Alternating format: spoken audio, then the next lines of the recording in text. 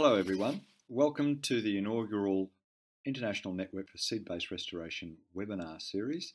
I'm very greatly honoured to be presenting this first in what will become a great series of opportunities for people to learn firsthand about how native seeds can be influenced and improved in restoration outcomes. The presentation that I'm giving is very much about work that I've been involved with for the last 25 years. And it involves a tool that I believe is important for all people around the world to be thinking about, and it's the role of smoke and smoke products in improving germination, and this is both for conservation and restoration activities.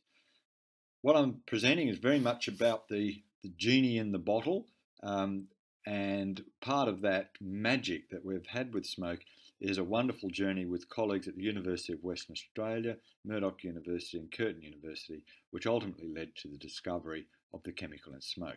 More of that in a little while.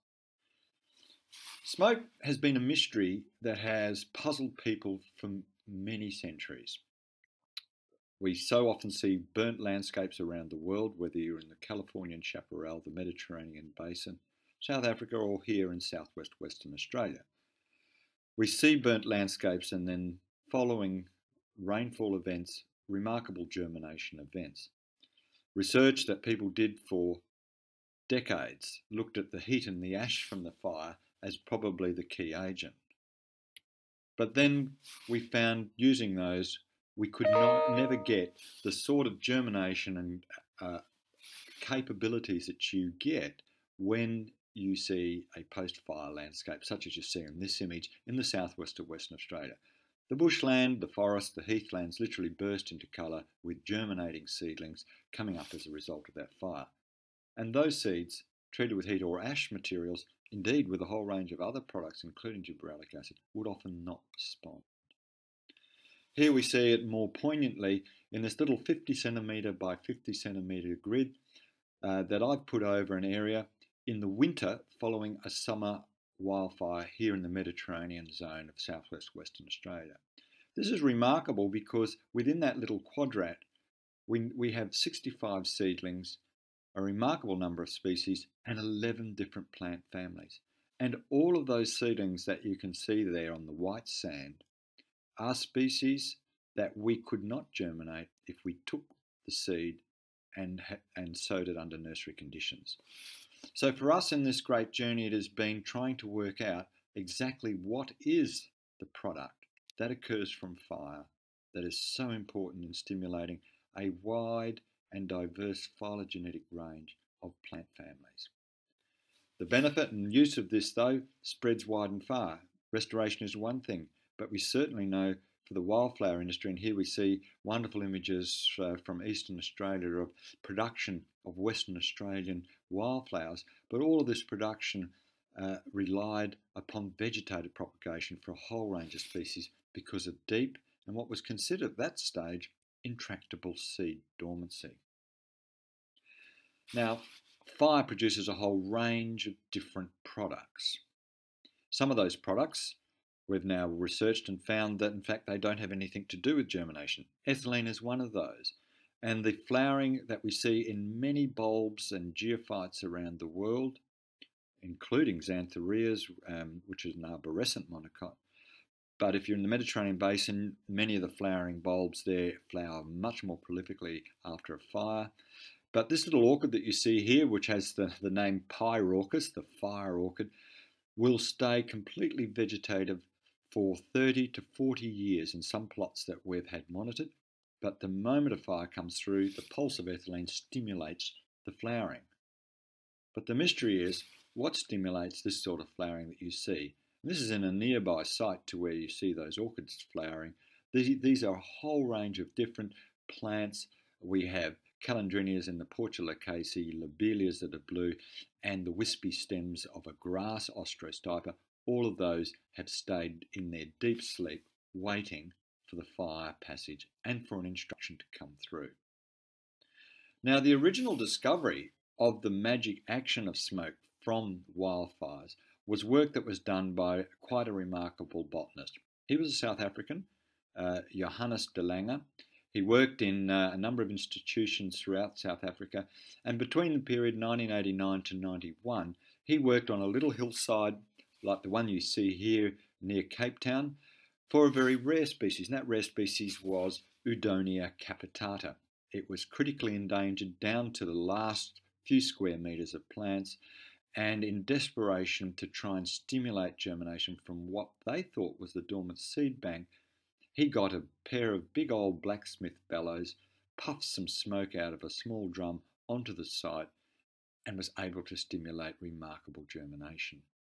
I was very privileged not long after that work to visit the university and also the Botanic Gardens in Cape Town at Kirstenbosch, and was shown these trays that you can see in that image, which had a range of ericas and beautiful South African Restinaceae, all germinating as a result of smoke application.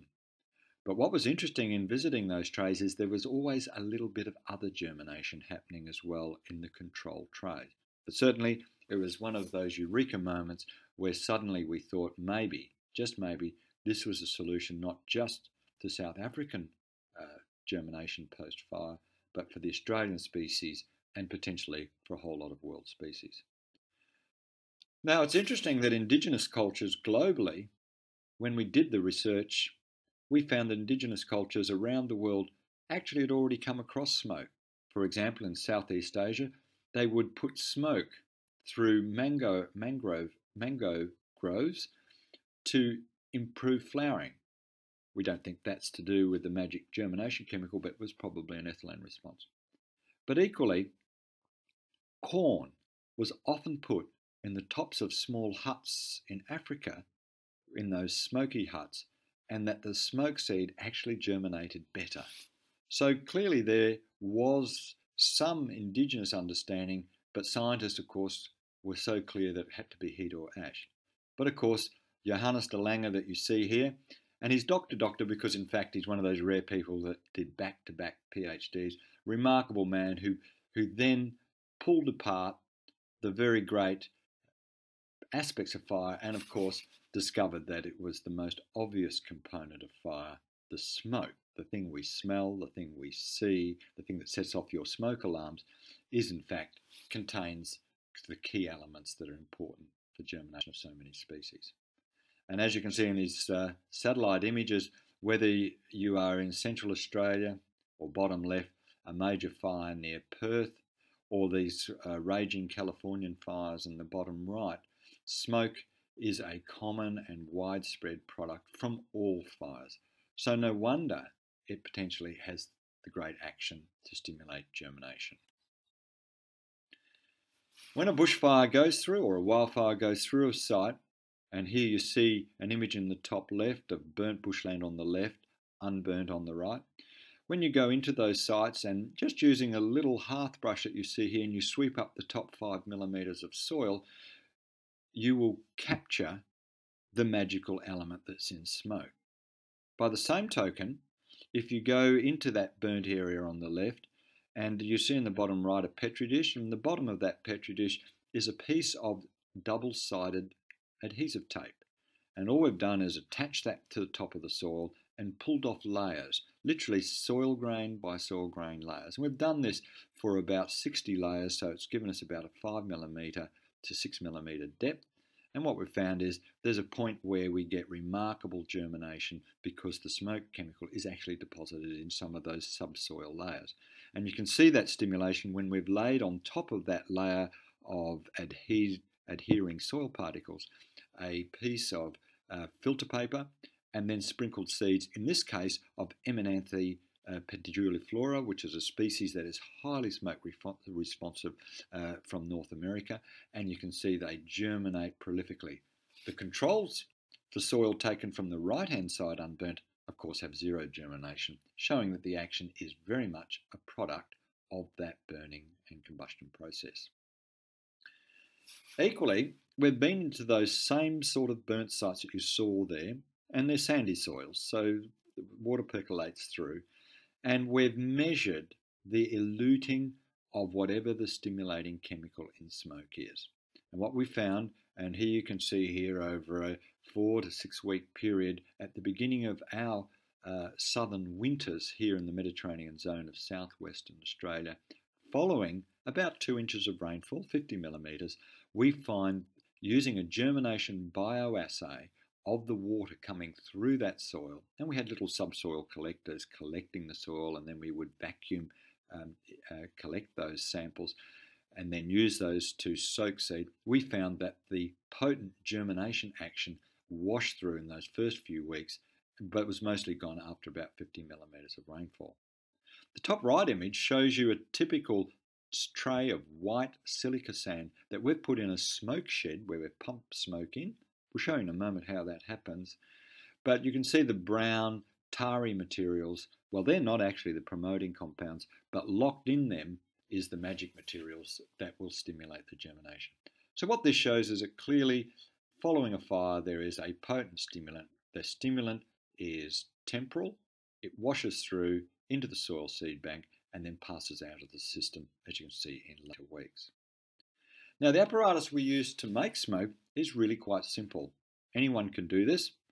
Be aware of your neighbours because it can be a little bit smoky, and be aware, don't do this when you have total fire bans because the smoke might be seen as a fire. The drum that we use is a metal drum. You manufacture a simple lid. You can use any device that is fire resistant. The drum has a small inlet pipe to which we attach something that will pump air in. In this case, we're using a small air pump that we've bought at the local camping store. This is the sort of one that you run from a cigarette lighter or a small car battery. We then attach an outlet pipe to the upper part of the drum. These are all made of metal and secure it in place.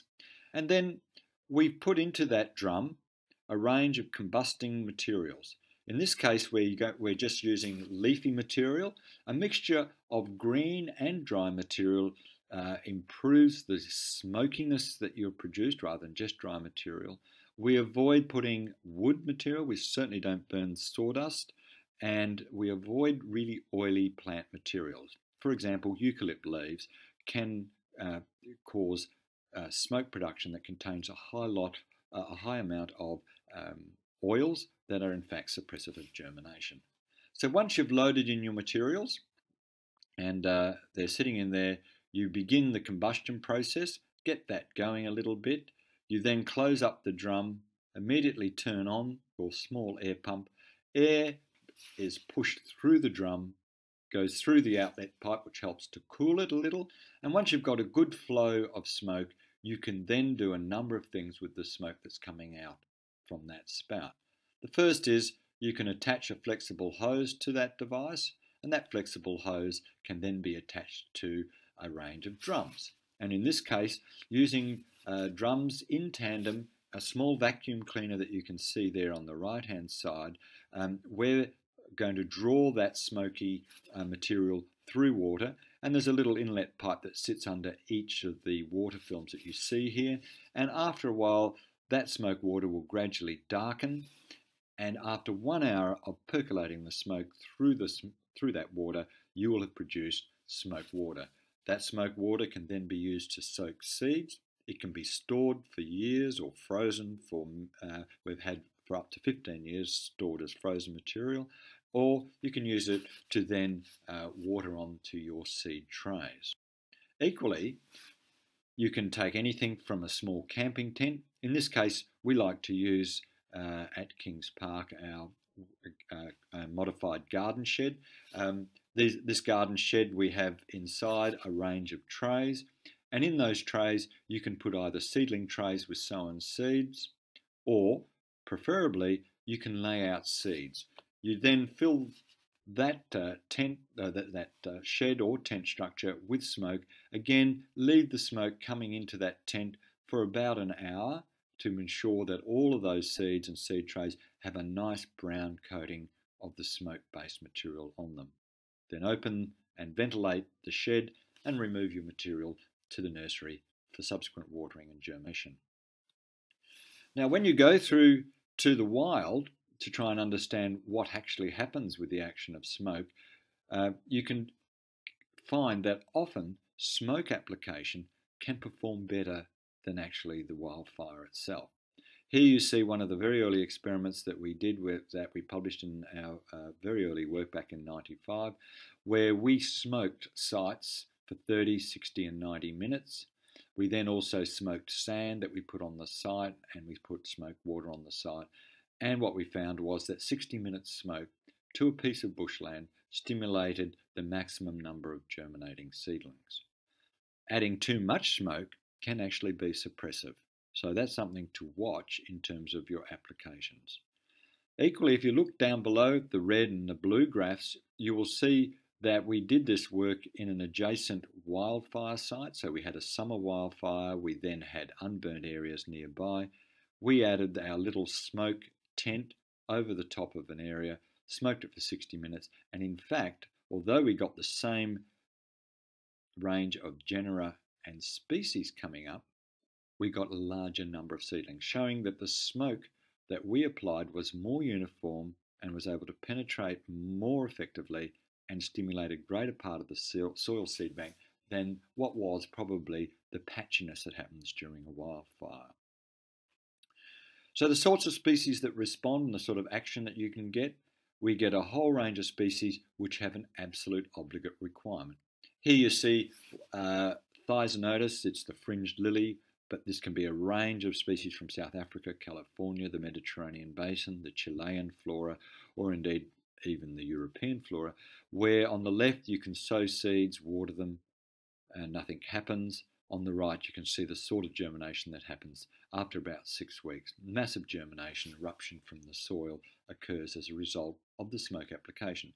And in this case, the tray on the right had been put into the smoke tent and left for 60 minutes in a smoky environment and then placed in the nursery for general propagation. Equally, what we've been able to do is to take smoke water, apply it over the top of topsoils for auditing of the soil seed bank. Equally, in some initial trials, we were able to get massive germination by adding semi-commercial quantities of smoke water that we produced that were sprayed on to replace topsoil to stimulate and promote more uniform germination, a whole range of native species. And this image on the right-hand side is in the hyperdiverse Quangan shrublands north of Perth, Western Australia. But there is a really large caveat. To do this effectively requires around 10 tonnes of smoke water per hectare. And that means the effective use of smoke on large-scale applications, particularly for in situ stimulation of germination, would remain a very expensive and difficult process to do. Now, the sorts of species that respond in other ways can be seen here. And these are a whole range of Australian plants that you see, from the flannel flower on the right to the kangaroo paw on the right, the flannel flower on the left. And you can see the sort of germination that you get. In many cases, you will get some germination in the top trays, in the controls, with the bottom trays getting more uniform, larger numbers, and a higher percentage of the viable seed germinating as a result. And the range of species is bewildering and complex, but it's a pervasive and general chemical that acts across all those species. This then summarises the way that we use smoke as a nursery, conservation and restoration tool. Seeds can be sown and smoked in our smoke tent or smoke shed.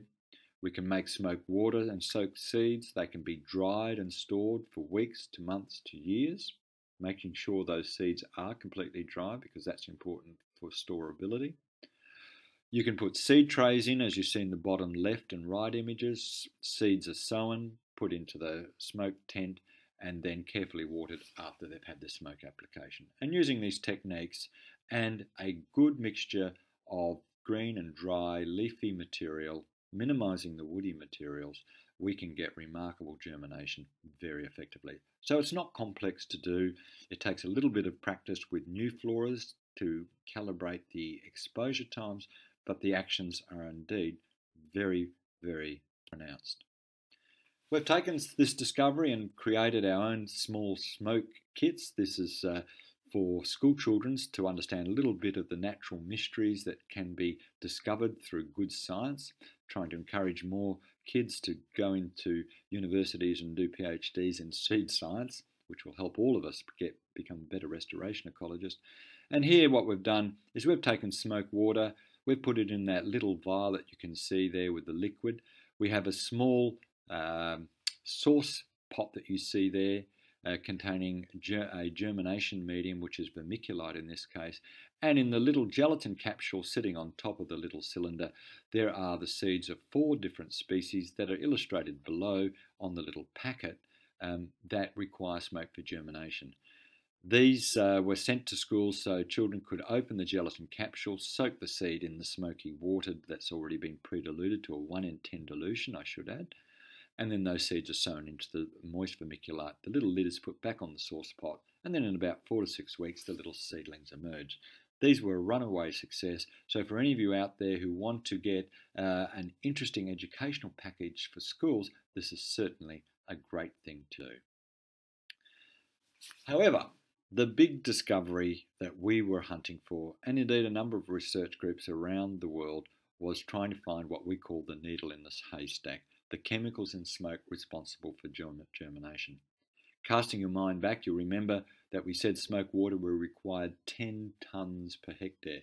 So if we were ever going to get smoke as a more applicable broad acre tool, we were needing to find a better way and a more effective way. So if there was a chemical and we could synthesize it, is there a means that we can actually then bottle that chemical and be able to put it out on broad acre systems?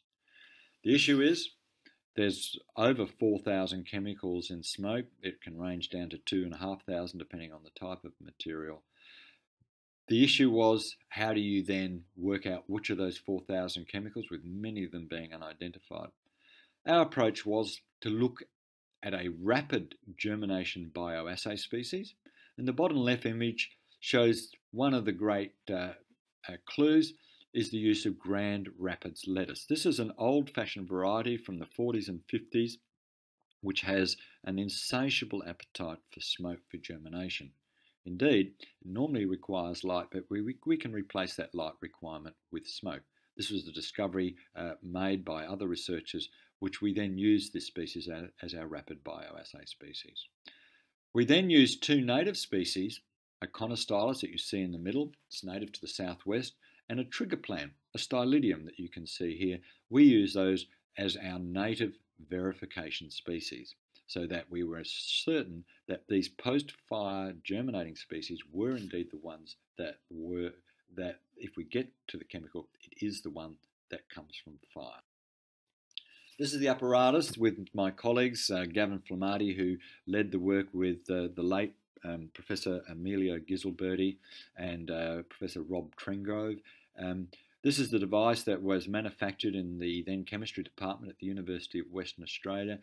We had a smoke drum there. We burnt cellulose filter papers. In fact, we burned a very large number of these, and so that's what we call CDS, so cellulose-derived smoke. That was put in that drum that you see on the right.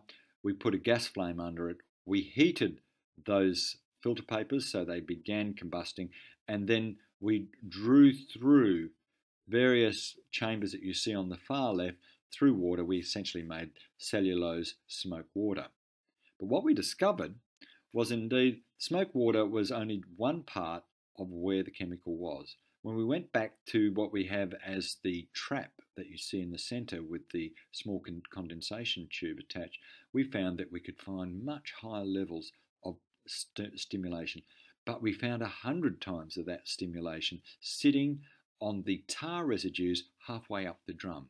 So what we discovered was the drum was acting as a fractionation column. We were depositing parts of the smoke stimulating chemicals onto the sides of that drum. So what we did was we used that to scrape the material off and then use that material to do the analyses. Now what I'm presenting to you is an 11-year study that we undertook. It was a very difficult piece of work. The smoke that we used had about 4,020 chemicals in it. This is what's called a gas chromatograph mass spectrogram. All of those peaks that you see there indicate various chemical species in smoke. And there's an awful lot of them. And under each of the big peaks would be a whole lot of smaller peaks hidden. So our approach was, well, how do we then approach finding that chemical? We decided to use a different logical process where we went along and broke up that spectrum into different retention times. So going along at 5 to 10 minutes and taking off fractions, we then kept working on this, trying to locate which of the fractions had the most active material in it. After 11 years, we got down to just 3 peaks from all of those 4,020 different peaks that were sitting on that spectrum. There's 3 different molecules. We were then able to analyse those molecules by both reference to chemical libraries, but what we discovered was that the number 2 peak was the one that had all of the remarkable germination stimulation action. And this is the molecule.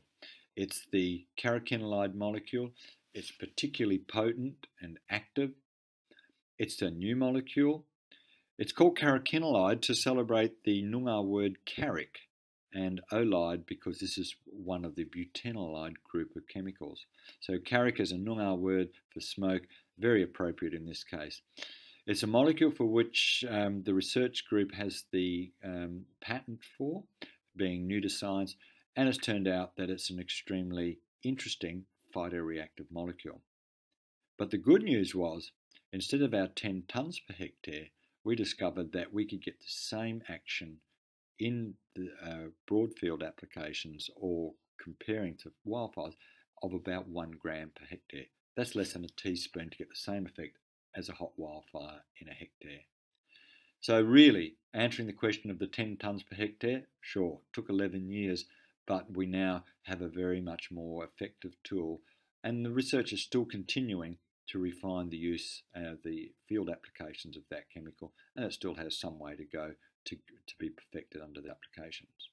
So back to the haystack, where was our secret molecule residing? Well, it was residing right down here. In fact, it's a tiny pimple on the side of one of the smallest peaks in the whole spectrum. So looking at all the large peaks was unlikely to have ever given it to you. It's actually quite a rare chemical in smoke, but it's an extraordinarily phytoreactive molecule that essentially in a seed is operating at picogram levels. The sort of species that responded to the carotenoid is referred to, and I've taken this from our first published paper, which came out in Science with the discovery. It was called a butanolide then, but this is the carotenoid. We actually tested Australian, South African and North American species and a range of other species that had been in the published smoke literature and found indeed smoke water application compared to the butanolide, we got remarkable germination stimulation in those same species. So clearly, this was the major master molecule that was the key to unlocking the mystery of bushfires from around the world. So we then found that this same responsiveness could be found in any of the countries where we had smoke responsive species, and consistently we've found that this action is widespread and broad across a whole range of different species. For many species, we've found the carotenoid, as you see in this daisy species, replaces the requirement for light. That's why we were able to use the Grand Rapids lettuce seed so effectively in our germination assay. Equally, we've been able to do preliminary work and got extraordinarily exciting results where, as you see on the top left, this is a control site. When we sprayed the site with our carotenoid in water suspension, we were able to stimulate the dormant seed bank. In this case, these are wild oats, Avena fatua, being stimulated to germinate. Indeed, when we buried weed seed species in little envelopes that you see here, these little porous envelopes where the seed is sitting under the soil, you can see at various levels of application of the carotenoid per mil, we can get stimulation from the soil seed bank. I've titled this the Holy Grail of weed-free farming because we've found about a third of Mediterranean-based agricultural weeds can be stimulated into what is referred to as suicidal germination, that is germination at depth where they can't emerge. Equally, those that do emerge could be easily taken out with just a single application. This is awaiting further research funding so that we can go to the next phase of looking at field applications of carotenoid for broadacre agriculture to try and look at this as one of the ways that we might get close to actually getting to the weed-free farming situation. So where does smoke reside? Well, this is the phylogeny of the flowering plants on Earth, and indeed we find smoke, as you see with the little red asterisks that are appearing, is phylogenetically independent. It occurs right across the flowering plants, and indeed we have a whole range of gymnosperms that have dormant seed that are stimulated by the action of smoke. So it looks as though smoke is widespread phylogenetically, it has independent origins, and has evolved in multiple occasions throughout the angiosperms. So it's been strongly driven by ecological requirements of those species. Indeed, if we go back in recent geological history to the last 2 million years here in the southwestern Australia, these are pollen images taken from a sediment profile deep within a stratum of rock, and each of the peaks illustrate the pollen deposition. There is a particular family highlighted here. It's the Gyrosteminaceae. It is strictly smoke requiring, and you can see if you look down right through that 60 to 70,000 year period, you can see the Gyrosteminaceae pollen ebbing and flowing, indicating that fires and smoke were stimulating those species all those millions of years ago. So what are the origins of smoke and smoke-mediated germination? We've looked at this, and when we started to get interesting responses in some of our rainforest species from Australia, we started to think that just maybe in the pre-combustible planet, when the planet was in fact covered in rainforest, that just maybe the action of the carotenoid molecule might be related to something that happens in forest. And indeed, when you look at germination in many of the great forest species, they happen, as you see here, when there's what's called a wind throw, when a part of the forest falls over, light, water, change temperatures occur, and you get a stimulation of germination just where that tree fell over. What we've been able to do is to show not the presence of the molecule, but that we do get preferential germination wherever we get this physical disturbance of the organic material that's been lying in the sort of state of biological equilibrium on the forest floor. What we're saying is, as you see here, this fire break that was pushed through and then left to regenerate, that physical disturbance and agitation of the organic material in equilibrium in the soil seems to release a smoke-like action that equates to fire. And we can get similar species with similar growth responses happening without fire through the physical disturbance of soil. And we believe that what happens when you disrupt the organic equilibrium, that you get essentially what's called microbial fire, where you get an exuberance of microbial activity. It's the principle of the fallow farm paddock, and that following that period there is a release of the chemical adjacent to seeds, which then stimulates the germination. And in many respects, this is why farmers, when they till fields, probably get much more enhanced germination in a range of species. We're getting proximal release of the carotenoid molecule near those weed seeds. This is research that's ongoing, and hopefully we'll be able to soon locate the molecule at these very fine scales in these soils. So in summary, smoke is a remarkable tool that everyone can and should use. It is a tool that gives remarkable results from the soil seed bank, so it can be used as an auditing tool. This is for ecological research, and the image you see in the background is us auditing the soil seed bank to understand longevity and spatial arrangements of seed banks in this biodiverse Quangran community north of Perth. Equally, There are a large number of genera. We've now got to over 100 genera and more than 2,000 species globally that respond to smoke. Importantly, with work that we're doing through our partners in the NASTEC Alliance, smoke has been shown to stimulate a range of species from Europe, including things as common as familiar as heather in Scotland respond to smoke, indicating that the action of smoke is independent of whether the environment is fire prone or not. We get species from tropical to subtropical environments also responding where it's a disturbance phenomenon. Importantly, if you're using smoke, I encourage you to generate your own smoke or even talk collaboratively if you're a community group to say, let's get a little smoke area going, create our own smoke water.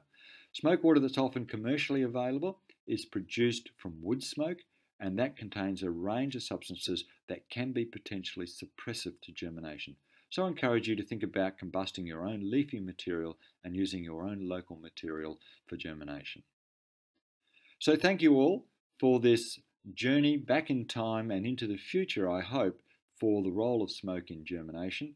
This has been brought to you by the International Network for Seed-Based Restoration, and I acknowledge my colleagues and support of Curtin University and Kings Park and Botanic Gardens. Thank you so much. This presentation was brought to you by the INSR, the International Network for Seed-Based Restoration. To learn more about the organisation, log on to the website and go to the info section where you can learn how to become an active member of this global network.